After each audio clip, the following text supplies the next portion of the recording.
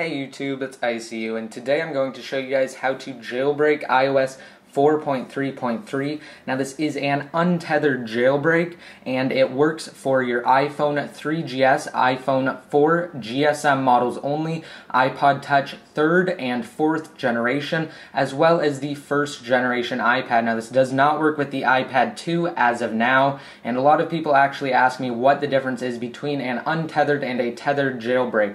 Well, basically tethered means that you have to plug it in and you have to run some sort of program every time you need to reboot it, whether it's because it dies or because you just have to reboot it for some reason. And just the other day when I showed you guys how to jailbreak iOS 4.3.3 with the older version of Red Snow, that was a tethered jailbreak, and every single time you had to reboot it, you had to run Red Snow in the Just Boot Tethered Now mode. Well, Red Snow has been updated today to support iOS 4.3.3, and again, it is untethered for all of the supported devices. So I'm just going to show you guys that I do have an iPod Touch 4th generation and that it is on iOS 4.3.3. So you can tell that I am on an iPod Touch 4th generation because again, I have the camera and FaceTime apps as well as a back-facing camera and a front-facing camera. So I'm just going to go inside of Settings and then General and then About. And again, I'm just going to show you guys that I am on 4.3.3. So where it says version,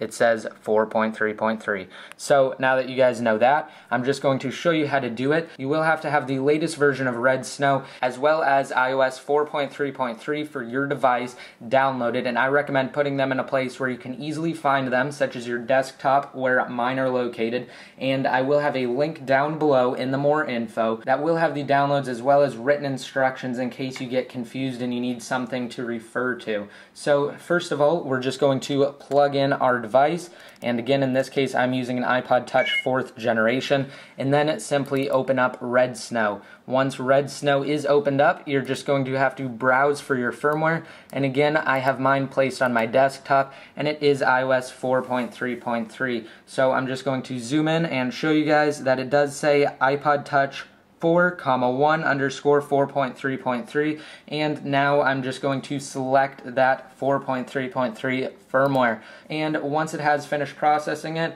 then we can go ahead and click next, and it will prepare the jailbreak data. Alright, so now once it has finished that, what we are really interested in is install Cydia. Now you can check some other options if you need to or if you want to, like for instance, because I have an iPod Touch, I want enable battery percentage checked off, and you can also have allow boot animation checked off, and then it just comes up with a prompt telling you how to actually access these custom boot animations. And you can also have enable multitasking gestures on if you want as well, but do not check install custom bundle, just boot tethered right now, or just enter pwned Dfu mode right now. If you check off any of those unwanted options, then it will get rid of install Cydia, and again, you really do want install Cydia so that way you can actually jailbreak it. Once you have all of those checked off, you can click next, and now it's just telling you that it wants you to have your device plugged in as well as turned off, because after this you will have to enter Dfu mode once you hit the next arrow, and it will walk you through the instructions. However, I recommend entering Dfu mode ahead of time, and it's very simple. All you have to do is have it plugged in. You don't even have to have it turned off. Just hold down both the home and power button for a total of 10 seconds. Now once this 10 seconds is up, let go of the power button and continue holding the home button. Now you're going to want to hold the home button for roughly 15 seconds. Once that 15 seconds is up, you can let go. And if you're wondering why your screen is black, that's fine. You are actually in Dfu mode. You don't get anything on the screen. Again, it is just a black screen. Once you have entered Dfu mode, all you have to do is hit next, and then it starts to go through the steps. However, it instantly bypasses them because it automatically detects that you are already in Dfu mode. Alright, so now my iPod Touch is finished downloading the jailbreak data, and it is running through the Lime Rain exploit right now. Alright, so now that it's finished that, it is actually jailbreaking your device now, and you will know it's jailbreaking your device because you will see a pineapple logo running. If you don't get that, simply unplug your device, plug it back in, and re-enter Dfu mode. Now, if you are on Windows and you are on either Windows Vista or Windows 7, I highly recommend that you right-click on Red Snow and then you check off Run in Compatibility Mode 4 Windows XP Service Pack 2, and then after that you run it as administrator. If you do not do that, then the chances of it working are very slim. So I will be back once this has finished.